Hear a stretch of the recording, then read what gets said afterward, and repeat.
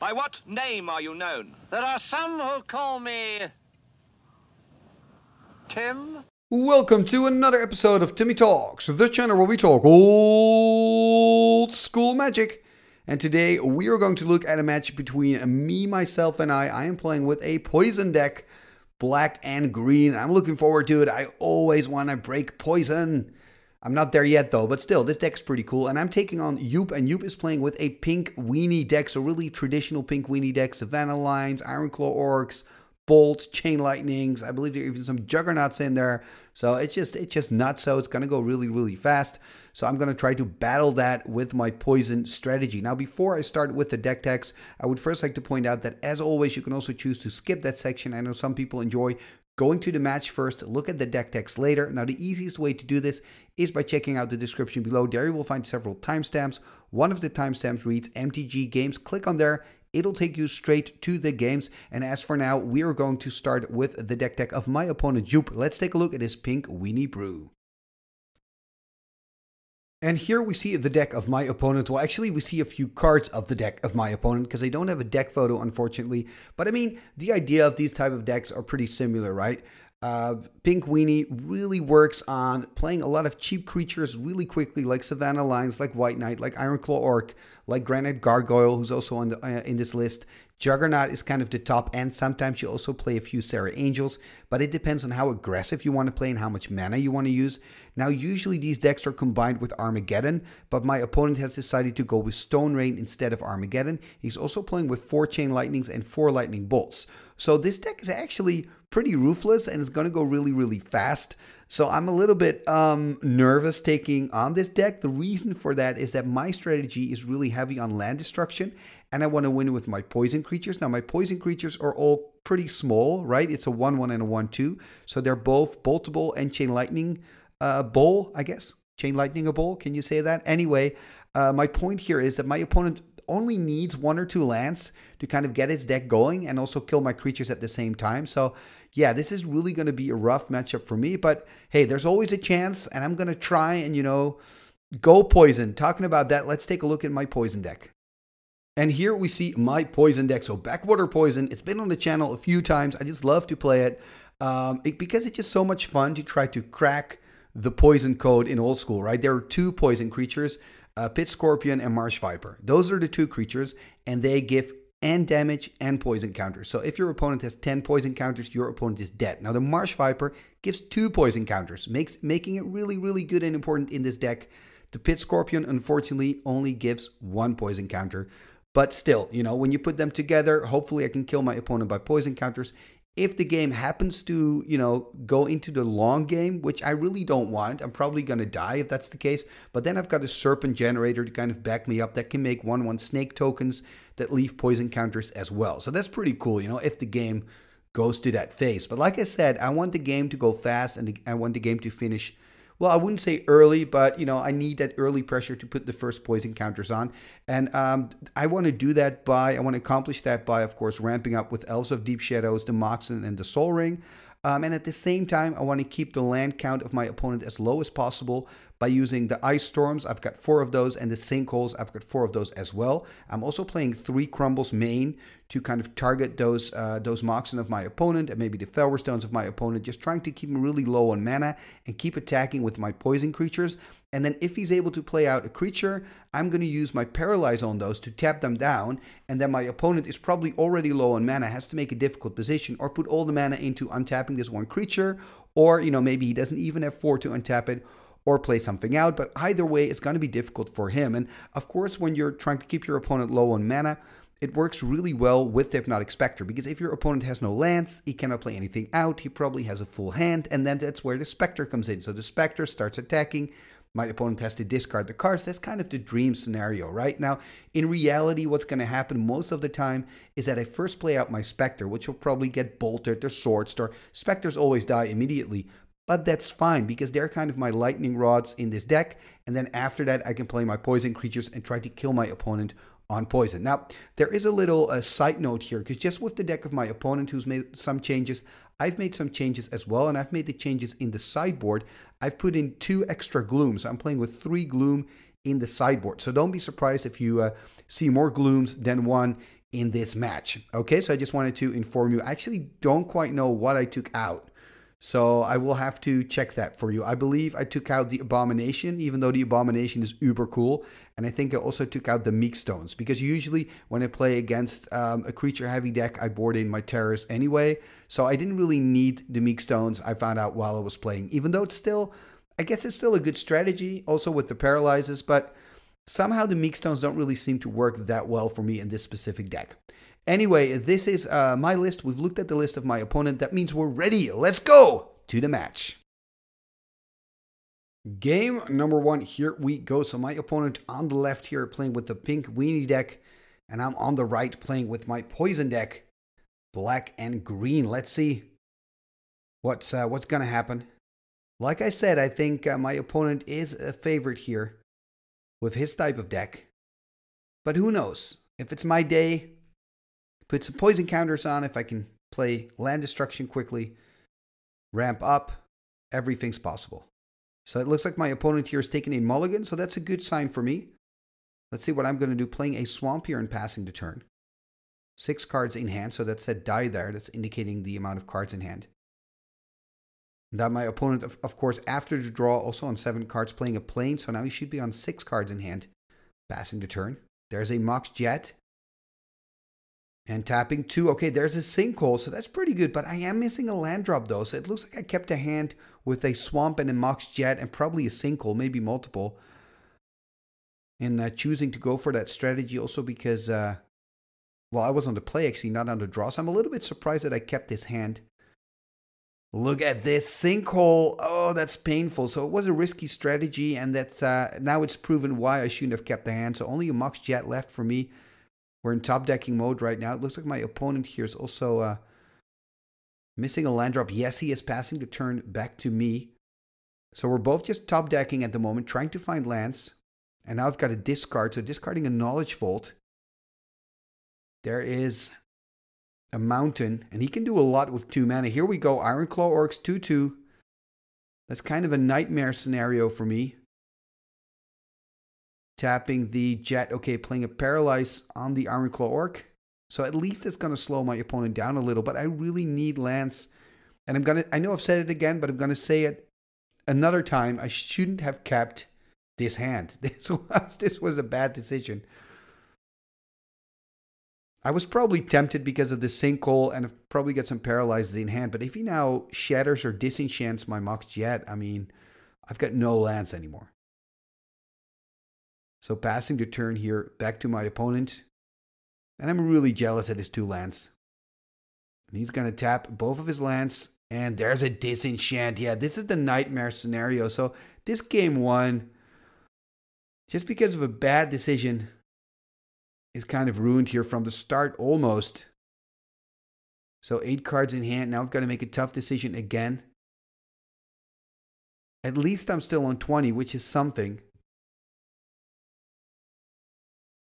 So checking my hand here, discarding a Crumble, and passing the turn. So what a weird game 1 here, because, I mean, my opponent's also quite low on lands, only having 2 lands, but for his deck, that's pretty good. Passing the turn now. Let's see if I can find some lands. Discarding another card, again a Crumble. There is a Hammerheim, tapping it out here. There's a Granite Gargoyle, 2/2 flying, and for 1 red you can give it +1/+0. Sorry, +0/+1, it's the other way around. Okay, there's another Paralyze. Oh, this is really funny. So I think what I said about my hand is true. I probably had Swamp, Mox Jet, 2 Paralyzes, a Sinkhole, and maybe a Crumble or something. And I was like, well, you know, with the Sinkhole, I can destroy a land. With all the Paralyzes, I can kind of control the board, which is actually happening. The problem here is that I didn't draw into any other land. And of course, that my opponent also played a Sinkhole. And now there's a Stone Rain. Sorry, he didn't play a Sinkhole, by the way, of course. He played a Strip Mine. And now there's a Stone Rain taking care of my other land. The Bayou is gone as well. This is really bad. I mean, this match so far has been a feel bad all the way. There's a Juggernaut. Okay, at least I'm going to die in like 4 turns. Also remember, I discarded all my Crumbles, right? So there's 1 Crumble left in the deck. At least I found a land from the top of the library playing a Forest here. Passing turn. Oh man, the Juggernaut's gonna hurt. I mean, at least it's a beautiful beta Juggernaut, so I can't complain. Bring it on. Remember, Juggernaut has to attack every turn. It's a 5/3 creature for 4 mana. Oh, look at this. Another Stone Rain. So he's drawing into all his Stone Rains here. And I mean, that's just so painful. Drawing my card for turn. Oh, he's also playing a Chain Lightning on my life total. Okay, so was a little bit eager to draw cards because I was hoping to draw lands. I am actually finding lands, but now the problem is that my opponent keeps destroying them. So hopefully this forest can stick to the board. And he's going to attack now, putting me on 7. Oh my god, more direct damage. Going to go to 4, so I've got 1 more measly turn, or not. Going to 1. Are you kidding me? Am I already toast? Yeah. Oh, this is a nice ending here with Fireball for 1. Like it all fitted together. That is kind of funny. I was expecting another Chain Lightning or Bolt, but that didn't happen. Anyway, yeah, this game wasn't very good. We're going to dive into our sideboards and hopefully I can give you a decent game in game number 2.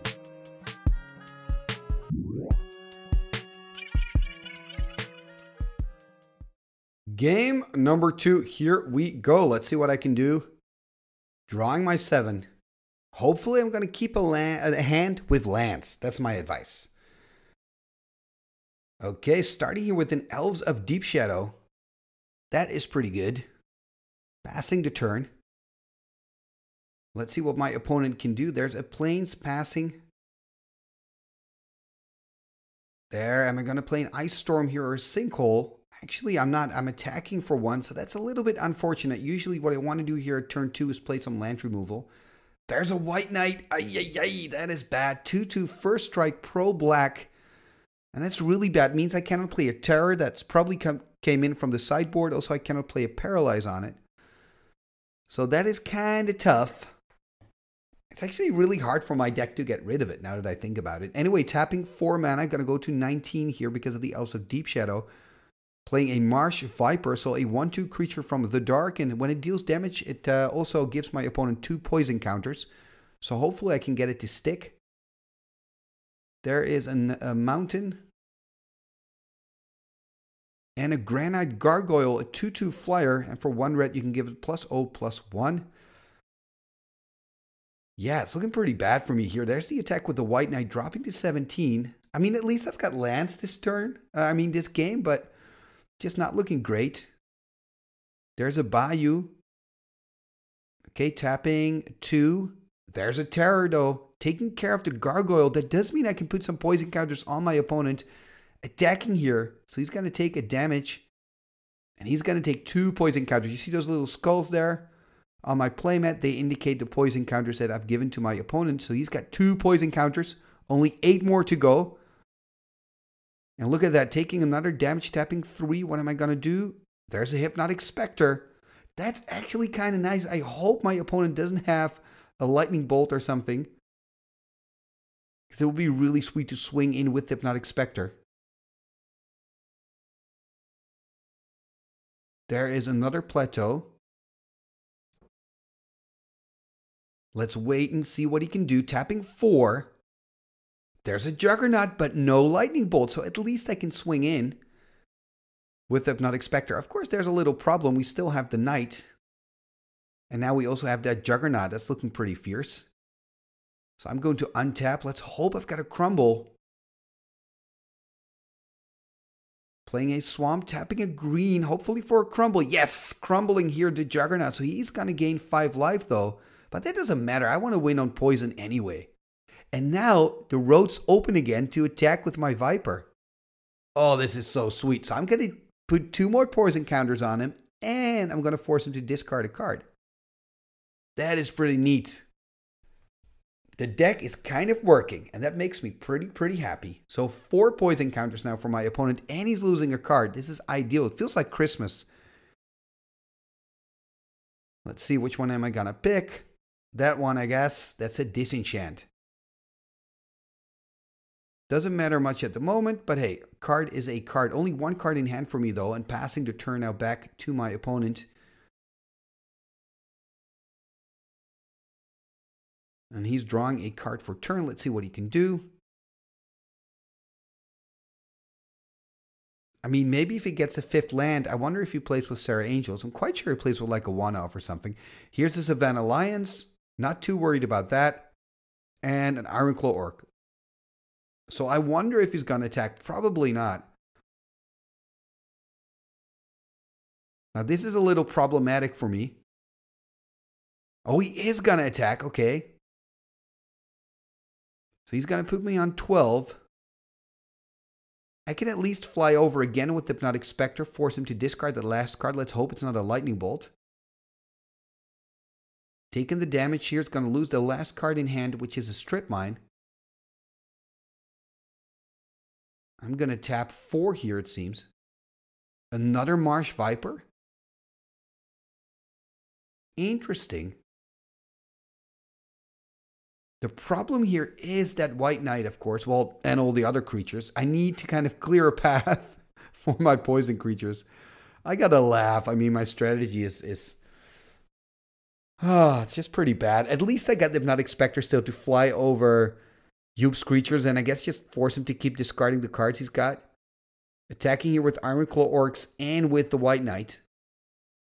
So that means 4 more damage unless I block. Ooh, look at this. I'm going to block something. It looks like I'm going to block here the White Knight on Marsh Viper, and the Elf. So he can choose. Yeah, putting the 2 damage on the Marsh Viper. And I'm going to drop here to 10. Oh, there's a Juggernaut. There is a Juggernaut. That is really good. Can I do something against the Juggernaut here? Playing another Elves of Deep Shadow. Attacking him for 2. I wonder, maybe it's better to keep the Hippie on blocking duty. That may sound weird, but I could double block maybe Hypnotic Spectre, Elves of Deep Shadow, kill the Juggernaut. I think maybe that's better. I guess my strategy now is just to put a Elves of Deep Shadow in front of the Juggernaut, in front of the bus. Which is unfortunate, of course. But I mean, I cannot take 5 damage, right, from the Juggernaut. I mean, that would be kind of suicide. Look at that! Oh, a Fireball! Oh, this is really bad. Killing my 2 elves. Oh, this is really bad. Is this the end? He's attacking with everything here. Wow. Is that maybe a crumble? Okay, there's a terror. Okay, so at least I can stop the bleeding a little bit. Playing it on the Ironclaw Orcs here. Taking 7 though. Oh, should I do that? Should I block here maybe No, I don't want to give up my Viper. Oh, because I want to keep putting poison on my opponent. But it's looking very dire here. I can untap, of course, the Hypnotic. Oh my goodness. 1 card in hand. Attacking for 1 year, so that's 6 poison counters. I mean, I am getting closer. Problem is, I'm almost dead. I'm on 3. That feels like I'm playing with Borrow Time against an aggro deck like Joep's. He's going to draw his card for turn. There's the double attack. Okay, there's a crumble. This is fantastic. Playing the crumble. Blocking the lion. Which looks like a bad trade, but when you're on 3, you're willing to make that trade. Let's hope this is not direct damage in hand of my opponent here. Okay, it's a Plains. Good news. Maybe I'm lucky. Maybe it's going to have a huge land pocket and I can just swing and I only need 2 more turns. Okay, there's the first one. Gonna go to 8 poison. Keeping my fingers crossed here. 1 more turn. 1 more turn. 1 more turn.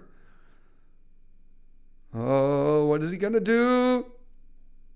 He's got 8 poison. Yes, a Hammerheim, and his hand's empty. So I'm winning it here. Well, not winning yet, but I'm tying it here. It's 1-1 here in game number 2. This is amazing. This is amazing. Let's see me finish it. Tapping it. 10 poison, ladies and gentlemen. Oh, yeah, I'm loving it. This is why I love playing this deck. Even looking back at these matches, I just enjoy it so much. You know, when it works. It doesn't work a lot, but when it does, It's very satisfying. Anyway, we're going to shuffle up and we're going to go to a all decisive game number 3. Look at that, by the way. That lightning bolt was right there.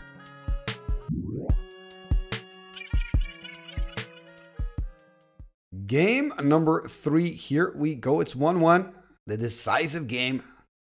I'm on the start here. That surprises me with a swamp passing the turn. There's a plains into a soul ring. Ooh, he's ramping up. I don't want to see this. Okay, there's a bayou sinkhole. Okay, sinkhole. That's good.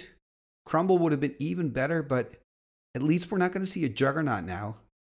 I was a little bit afraid of that, like 5 power turn 2. That would be an absolute killer. There's a Savannah Lines here. Turn number 2, 2/1 creature vanilla hitting the board.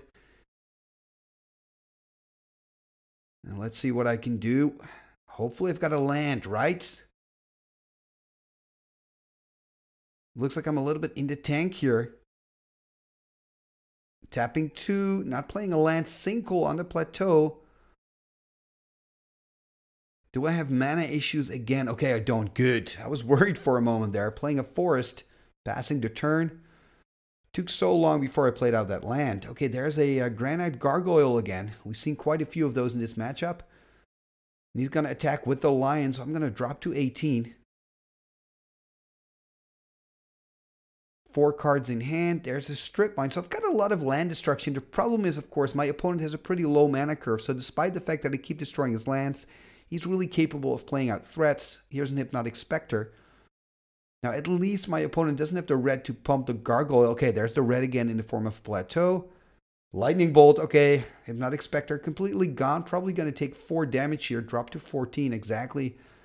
That is what's happening here. And this is not looking great. I need a terror to get rid of at least one of the 2 creatures. Tapping 3 here. There's an ice storm. So I'm finding a lot of land removal, but it's just not as efficient here against the deck of Joep, the pink Weenie Deck. Very low curve. Gonna attack with both, offering me the trade. So I'm gonna take the trade here for the line. It's gonna take 2 more damage. And this is understandable by my opponent. He just wants to keep full pressure on. There is a forest. Tapping 2. Demonic Tutor. I wonder what I'm going to look up. Maybe a terror. It kind of feels bad to look up such a card, you know, because it's just a 1-for-1 and you want to kind of more value for your tutor. Another option is, I think, like a Sylvan Library, perhaps. And then hope for the best when I look at the 3 cards. On the other hand, I'm already on 12. So if I would take 2 damage from the gargoyle, go to 10. Then take an extra 4, would go to 6. It's very risky. Yeah, this is tough, you know. This is where you kind of want to have an Ancestral Recall in green or black, where you can just draw 3 cards at this point. I don't have really anything valuable that I could look up, if you know what I mean by that. You know, no value engine. Of course, I can find a card that destroys the gargoyle, but that's just going to be a 1-for-1. I could look up an Hypnotic Spectre. I've got enough mana as well to play the hippie out, but that's kind of risky, right? Because I'm probably going to trade it for the gargoyle then anyway. And if he's got a bolt or a chain, I'm going to lose it. Let's see what I looked up. Okay, so I did find a Sylvan here. It's risky. I understand why I did it, but maybe I should have just looked up a terror and just played that on the gargoyle and, you know, hope for the best. Which is in a way what I'm doing right now as well. I'm going to look at the top 3 in a moment. Let's first see if my opponent can play anything else out. There's a strip mine. Tapping 4. Oh, okay, no Juggernaut. For a moment, I was worried. But this is the Knowledge Vault, so card from Legends. I'm playing with one as well. You saw that, I believe, in game 1 where I had to discard it. It's a pretty cool card. 2 and tap and put the top card of your library under the Knowledge Vault. And at any time you can sack the Knowledge Vault and then you get all the cards under the Knowledge Vault. But you do have to discard your hand. Look at this. More land removal. And I got to sigh a little bit here because it means I haven't found a solution for the gargoyle. Am I just really going to die to the gargoyle because I looked up the Sylvan instead of creature removal? Oh, man. This is even worse. An Iron Claw Orc. Oh man, and here it really shows that land removal can be a super good strategy, but against specific decks like, decks with a low mana curve, that only play 2 colors or even less, it's just not that useful. Okay, finding a terror here finally. But now we've got the Iron Claw Orc to deal with as well. So there we see Joep activating his Knowledge Vault, by the way, which is quite nice because he's low on cards in hand. So attacking here with the Iron Claw Orc, putting me on 6, activating the Vault again, 2 cards under it. And passing the turn here, so I'm going to look at 3 cards again. Playing a Pit Scorpion. It's a 1/1. I wish it was a 2/1. I mean, it's 3 mana. Can it not be a 2/1 for 3 mana? Come on, Watsy. Oh my goodness, this is not going well for me. Attacking here with the 2/2, dropping to 4. Paralyze would be nice. Although he can untap, he's got 4 mana, but still. There's a sinkhole. I'm just drawing all my land removal. This is just really starting to annoy me. Okay, at least I'm able to put a poison counter on him. I mean, now I can lose in peace because I've put a poison counter on him. And I will always have that game number 2, but still. Oh, he's going to swing in. I'm going to go to 2. Am I really going to die to an Iron Claw Orc? Or is it over already? Is there going to be a bolt now? I mean, what he could do here is sack the Knowledge Vault, and see if he can find a bolt. There's a Mox Jet, so it's really not working. Now I have to keep the Pit Scorpion untapped. And look at how many cards are under that Knowledge Vault. It's quite nice to see the Vault in action, by the way. It's a card that doesn't see a lot of play. There's an attack for 2, so now I have to block on the Pit Scorpion. Oh, this hurts. This really hurts. There's a Gargoyle. And a pass. He's not even using the Vault here. Yeah, this is not gonna work. Playing the Elves of Deep Shadow, and that's game for my opponent here. Yeah, he even had 2 Northern Paladins in hand. That's really sweet. From the sideboard, couldn't cast them though. And now he's gonna check what he had under the Vault. Come on, you gotta show us. He's not showing us. That's bad. I did see a White Knight there, but nothing else. Looking at the rest of the cards. Anyway, this was the match for today. I hope you enjoyed it. I'm not sure if I did. Well, I loved that game number 2, but I was pretty much annoyed with myself for keeping that hand in game 1. And I do think overall, though, the best deck won. Pink Weenie is just better, and as you could see in game 3, land removal doesn't work against these type of decks. Anyway, congratulations to Joep for winning this matchup. And before we go, I'd like to thank you for watching another episode right here. Please take a moment to like, share, and comment on this video. All these things are completely free and really help the channel move forward. And if you're not a subscriber yet, please hit that subscribe button and ring the bell, or do whatever, but please do to show YouTube that you appreciate the content that I make. Talking about that, I also have my very own Patreon program on patreon.com/TimmyTalks. And I'm mentioning this because this is the way that you can become a patron of the show and support Timmy Talks financially. So if you enjoy what I'm doing and you want to help me to continue doing what I'm doing, please consider becoming a patron. It already starts for $1 a month, and for that $1, you actually get quite a lot back. You get access to the Timmy Talks Discord server, and your name will be mentioned in the end scroll at the end of every single video, including this one, and we'll go there in a minute. But I just want to mention that also you can join the Timmy Talks online events. Every couple of months, I organize an online tournament, and of course, when you're a patron, you can join in those tournaments. So if you're interested, please take a moment to check out my Patreon program. Check out patreon.com/TimmyTalks. For now, we are going to go to the end scroll. What shall we do with the drunken sailor? What shall we do with the drunken sailor? What shall we do with the drunken sailor? Early in the morning, way hey, and up she rises. Way hey, and up she rises. Way hey, and up she rises. Early in the morning, putting it along, put it till he's sober. Putting it along, put it till he's sober. Putting it along, put it till he's sober. Early in the morning, way hey, and up she rises. Way hey, and up